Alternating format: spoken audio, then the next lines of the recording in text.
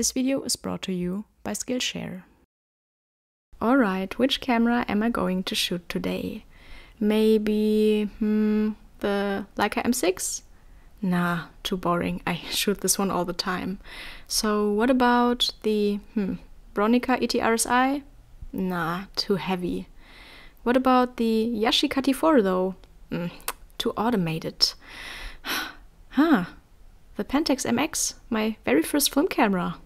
Feels pretty nostalgic, so alright, I'll shoot this one today for the sake of good old times when camera manufacturers still made film cameras. Wait, what happened? Did I just hallucinate? No, it's just my old and rusty Pentax. I don't know, I thought for a second I saw a new Pentax camera somewhere, but wait, it was there again? No, that can't be. Is it true, a new film camera in 2024? That can only mean one thing. It's time. It's time for film.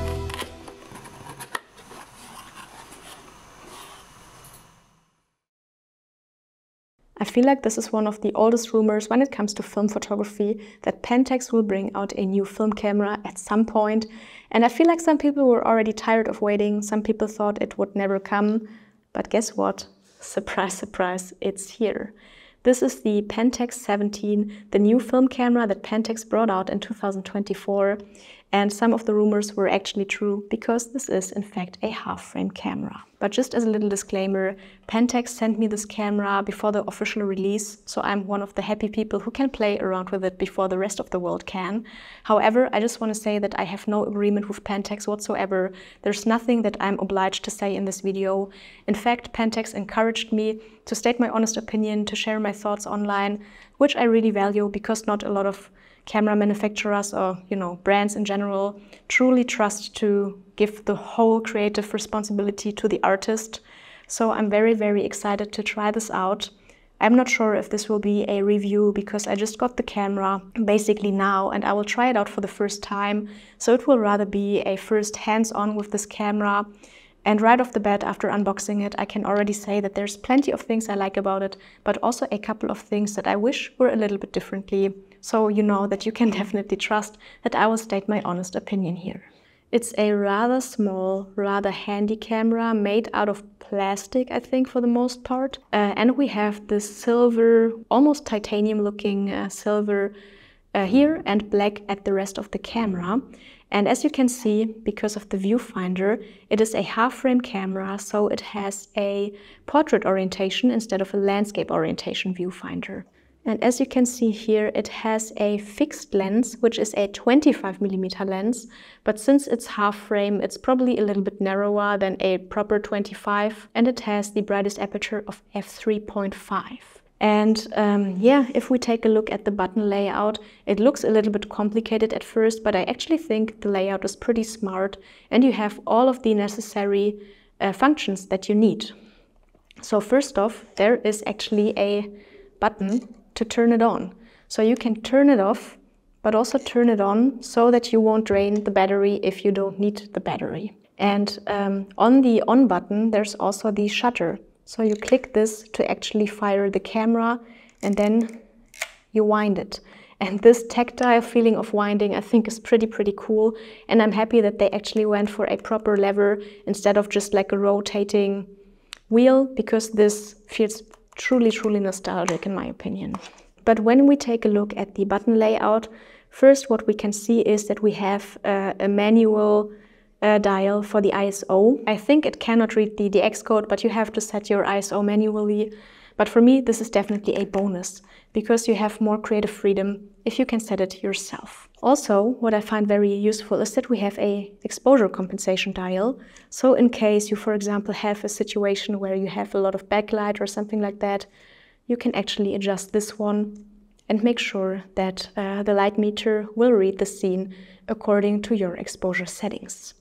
And on this side here, we have all the different shooting modes. And I have to admit that I had to look into the manual, because I'm usually a person who shoots fully manual cameras. So I just know shutter speed, aperture and ISO, and that's pretty much it. And I am a noob when it comes to all the shortcuts for the auto modes. But basically, this I think is also pretty smart, because you have a full auto mode, which is the blue one, which also states auto, of course, but then you have a yellow and a white kind of menu. So once you're in the yellow menu, it means that it will use the flash. So there's like a program automatic and also the night automatic. But if you don't want to use the flash, you can simply go into the white menu, and there you also have a program auto mode. So, you know, the camera will basically do everything for you. But in case you're, for example, doing longer exposures, you can use the night mode or the bokeh mode if you want to make sure that the camera will use the brightest aperture. And you can also do bulb, which means that the shutter will stay open for as long as you press the trigger. So for example, with the bulb mode, for as long as I press the trigger, the shutter stays open. And usually with most cameras you have like a port in the shutter so that you can use a shutter release cable, which is not the case here. So I assume that this here might actually be for a cable release. Also, when it comes to the focusing, it's a very, let's say, reduced type of focusing, because you have these symbols like on old point-and-shoot cameras that stand for the distances. So for example, you have a mountain, which means that it's the furthest away distance. Then you have a larger group of people, a smaller group of people, one individual person. Food, which means that it's a bit closer to you, as well as a macro mode. So basically, if you don't know anything about focusing, if you don't know anything about distances, you just have to get familiar with the symbols and you're good to go. For example, I'm a person who shoots manual cameras, so I usually also meter my distances by actual meters and not by symbols. But that's also possible because right here we see the meter or feet distances that pair up with the symbols. So if you are more accompanied with the meter or feet distances, you can also just do it like that and double check if the distances are correct that you have in mind. But just sitting here talking about the camera will not bring us anywhere. You want to see some results, I want to see some results. So I guess we'll load up the camera and actually go outside to take some photos.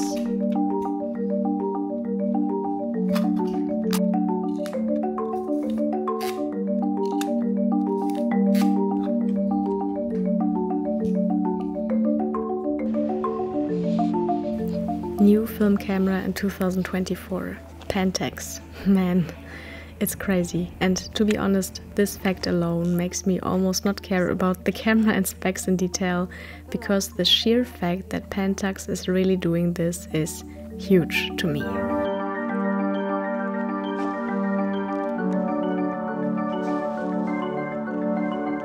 But of course, you are here to learn more about the camera itself, so let's talk about it. In this video, I will share my opinion about the design, the features, the shooting experience, the build quality, and last but not least, the image quality. If we start with the design question, I personally think it's a very stylish camera. I like the color, I like the button layout, I like the grip and the overall size. I have to say though that right off the bat I was surprised how big the camera is for the fact of it being a half-frame camera. Many of my full-frame analog cameras like the Yashica T4 or Olympus Mu are smaller than this camera, which led me to believe it's more of an ergonomic reason to not make it any smaller. You might have noticed that the Pentax 17 does not have a fancy lens retracting mechanism as some of the aforementioned vintage point-and-shoots do. You can turn the camera on and off, but the lens is not moving or ejecting or whatever, and in my opinion that is a very good thing, because it means that there are less parts that will break over time. Also, I have to say right off the bat that the camera feels a bit plasticky in the hand. It doesn't feel as premium, but almost a bit cheap, which is actually my biggest complaint, while most of the other things are personal preference.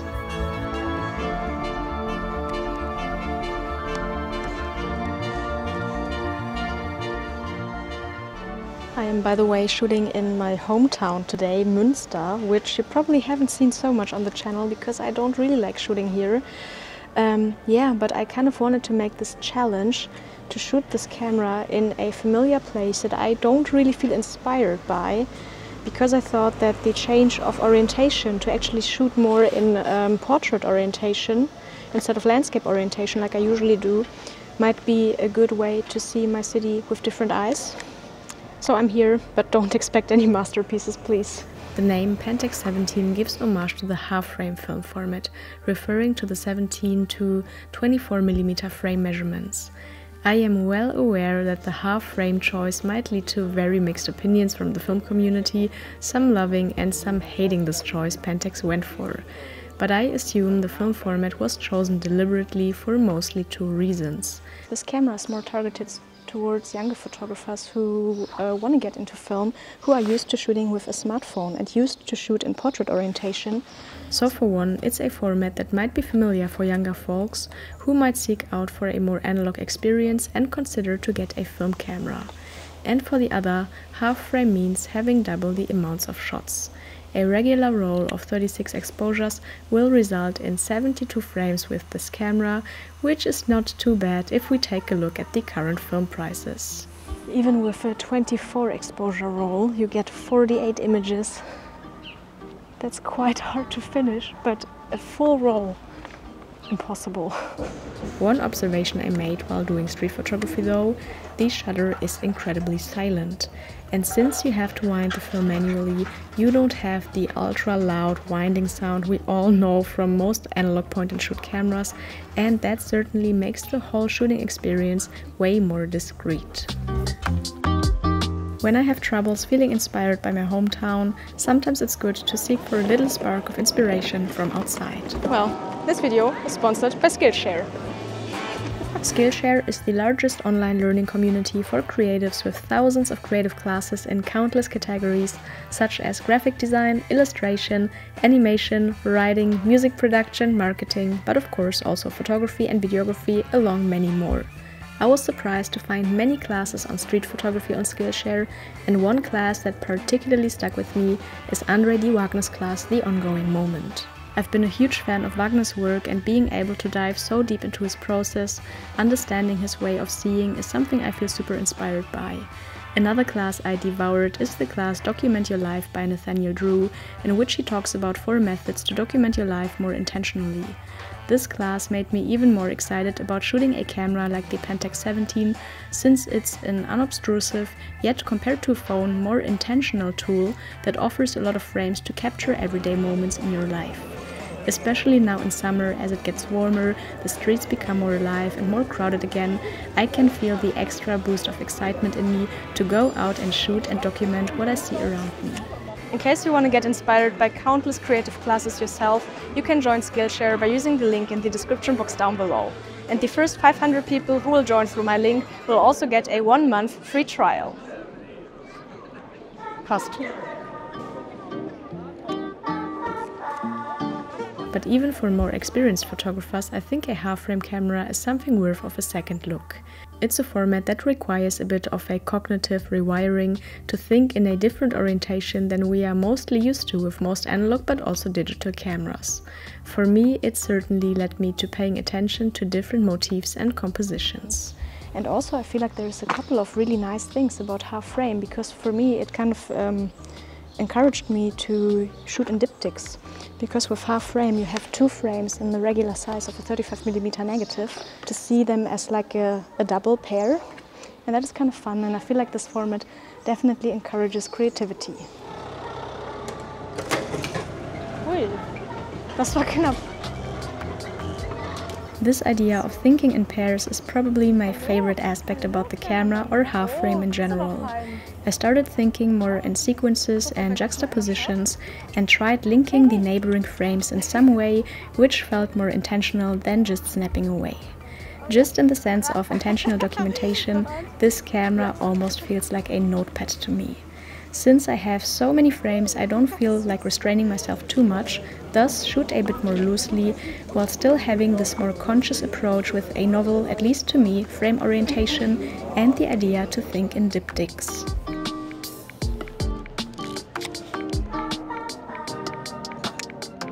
But besides being half frame, I have to say that I was really astounded by the image quality. When I looked at my scans for the first time, I honestly thought it's just a regular 35mm frame. I shot Kodak Ultramax, Ilford HP5 and Ilford XP2, which are all not super fine-grained films. Of course, the grain is slightly more noticeable, but overall the level of detail and sharpness really surprised me.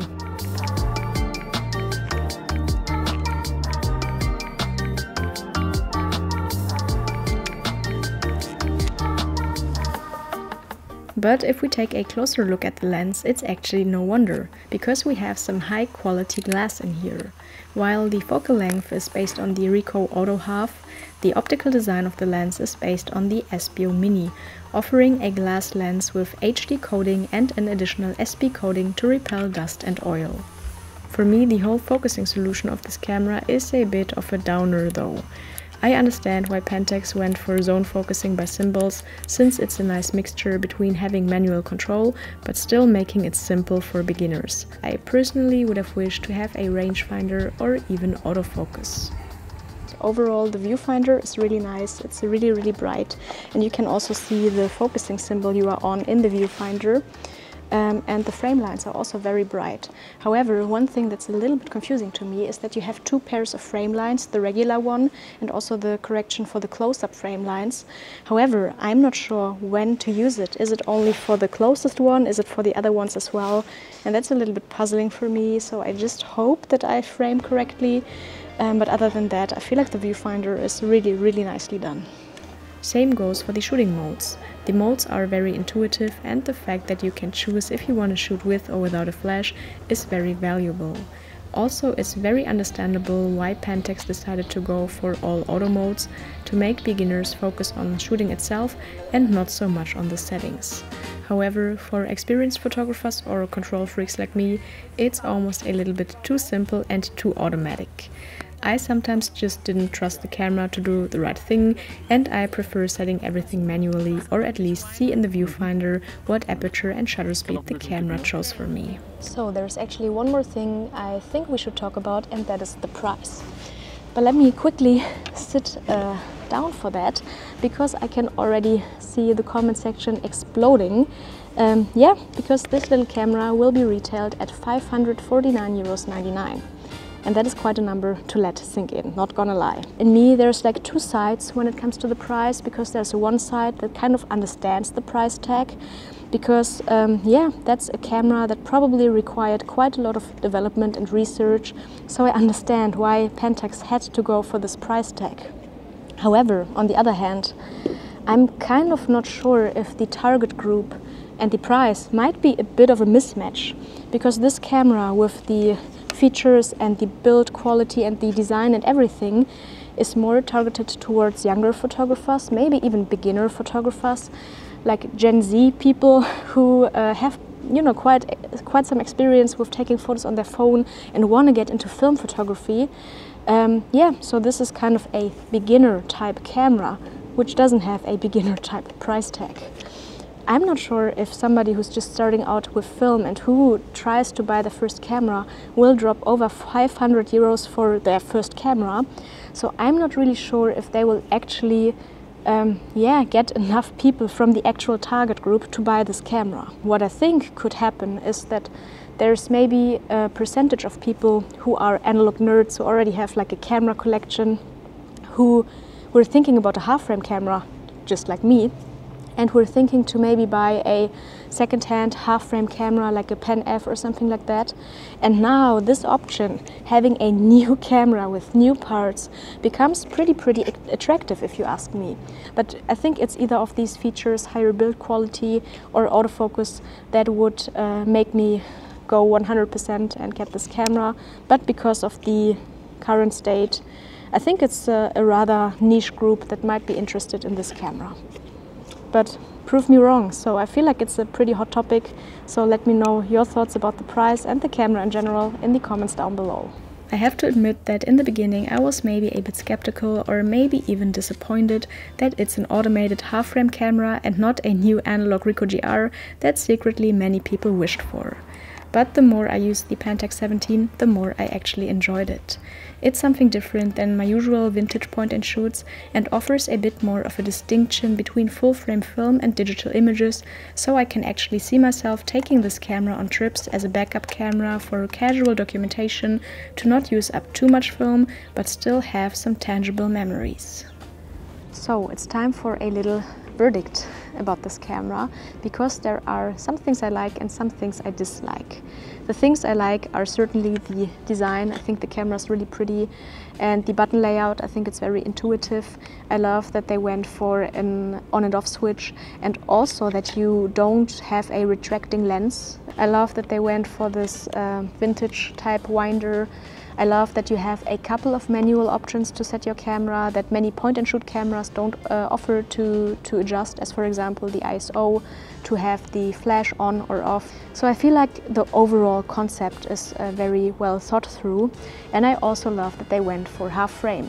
Not gonna lie, in the beginning I was a little bit surprised, but I see why they did that, and I feel like it's kind of the best of both worlds for new photographers who are used to the portrait orientation format through their phones, but also to more established or experienced photographers to kind of have a challenge to try something new. The things I don't like are the build quality. As I said before, it feels a little bit cheap, and I just wish it would be a little bit more premium.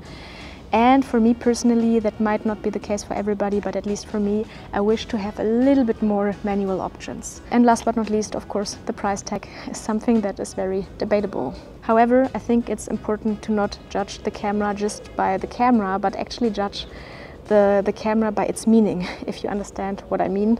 Because, it's not about this camera in particular, but I think it's about the bold move of Pentax to put out a film camera in this day and age. I feel like it's just a sign and a bold statement of the company to say that film is alive and we still support film, and there's a need for new film cameras even today, which I think just makes the whole beauty of this camera, even though it might not cater to everybody's needs.